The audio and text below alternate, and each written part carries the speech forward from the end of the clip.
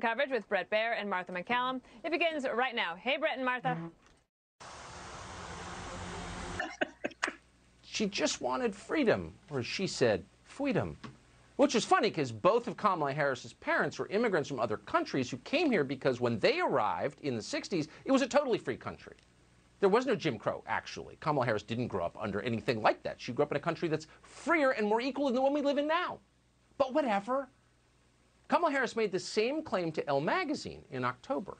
And a similar story appeared in the books that Kamala Harris claims to have written, both in 2010 and 2019. Did you know she was an author, in addition to the former girlfriend of Monty Williams? Oh, yeah. But here's the amazing thing. In 1965, which was 56 years ago, Martin Luther King himself told Playboy magazine an almost identical story.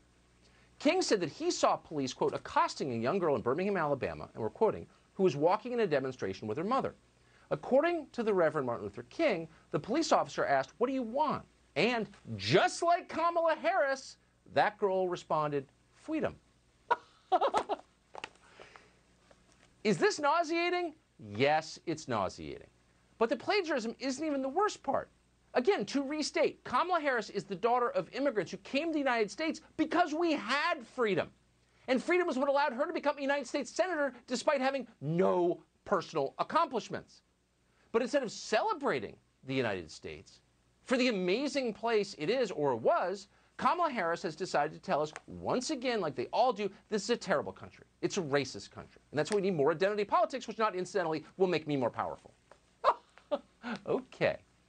You should know that she didn't come up with this herself. Her running mate, that would be, can't even remember his name. He can't remember his name. We know his name. He spent most of last year claiming that he was arrested for trying to free Nelson Mandela in South Africa. Here it is. I had the great honor of being arrested with our UN ambassador on the streets of Soweto trying to get to see him on Robben's Island. One of the most saintly guys I ever knew, because I got arrested trying to see him when I went down to South Africa. Nelson Mandela. I came back from South Africa trying to see Nelson Mandela and getting arrested for trying to see him on Robben's Island. He was in prison. That's right. Joe Biden single-handedly stormed Robben Island in a Zodiac to free Nelson Mandela.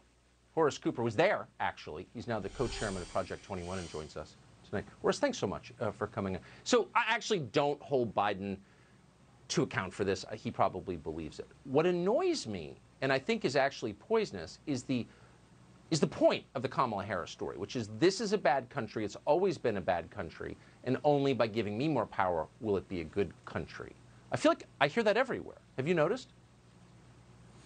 Yes, but I want to back up just a little. I don't want to give Joe Biden a complete free pass. No, you're right. Both of these two individuals ought to have been running on not the Democrat ticket, but they should have been running on the fabulous ticket. The pair who can best make up woke stories so that they can appear to be so much aware, so much pro the progressive vision, while admitting that they always knew how bad America was. Apparently, Kamala knew it when she wasn't even 2 or 3 years of age.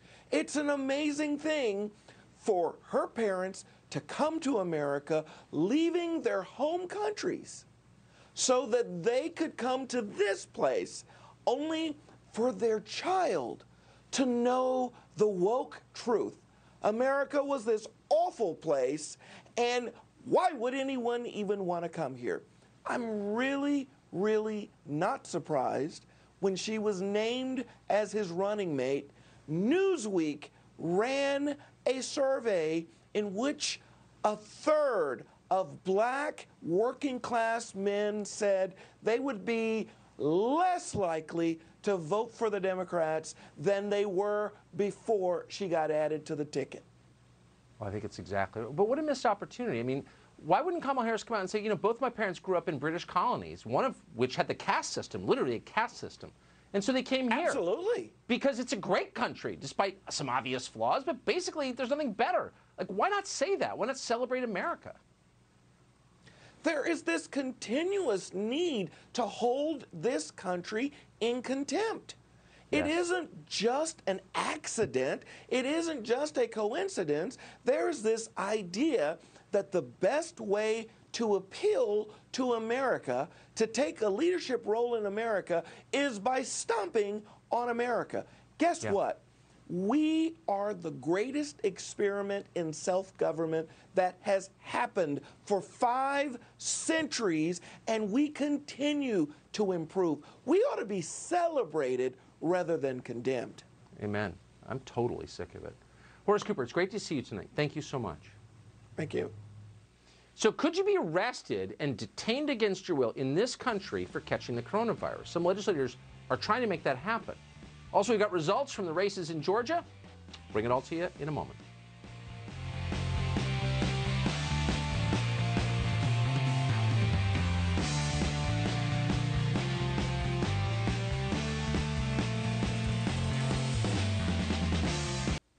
So how's this reassuring? A bill now working its way through the legislature in New York would allow the, quote, removal and detention of anyone who poses a, quote, significant threat to the public health. So what does that mean for coronavirus patients? And would this mean that Democrats want to separate people? I thought they were against that. Kieran Lawler is a New York assemblyman. He joins us tonight to assess this. This is, Kieran, going around everywhere. I think probably everyone watching has gotten a text version of this bill. Should we be concerned about it? Yes, I think we should be concerned. Not only has this bill been around for a couple of years, it was just reintroduced in the last couple of days for the 2021 session. And, you know, we live in unprecedented times. A year ago, if you would have told me a governor could shut down a restaurant, shut down churches, shut down anything that he wanted to, I wouldn't have taken this bill as seriously. But we have seen individual liberties slipping away day by day over the last 9 or 10 months, and this bill could become law. I've seen bills sit on the shelf and not ever be dealt with, and then all of a sudden there's an opportunity, there's a crisis, and they don't want to let it go to waste, and all of a sudden the bill becomes law in the middle of the night, usually without much debate, and usually in some kind of tucked away in some kind of an omnibus bill. So what we need to do is raise our voices against it so that it doesn't happen. I mean, you're old enough to remember when Democrats were the party of civil liberties. I mean, presumably this is being pushed by the left. I can't imagine Republicans pushing this, right? You know, it's very funny you say that because, yes, the civil liberties used to be part of the Democrat platform. Here's the due process you get. It's less than the due process that somebody like Khalid Sheikh Mohammed would get. This is directly from the bill, Tucker. Access to counsel will be facilitated to the extent feasible under the circumstances. So you can get a lawyer if it's feasible for us to get you a lawyer to get you out of the gulag. That's amazing in the United States of America. That's unbelievable. You served this country in the Marine Corps, I think, in a war zone. Bet you didn't think you'd come back to a country like this. No, that's an excellent point. Thomas Jefferson said the price of freedom is eternal vigilance. We're being eternally vigilant.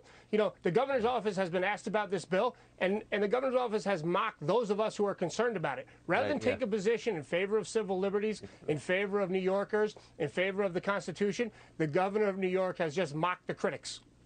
Of course. Kieran, great to see you tonight. Thank you for your vigilance. Appreciate it. Thanks, Tucker.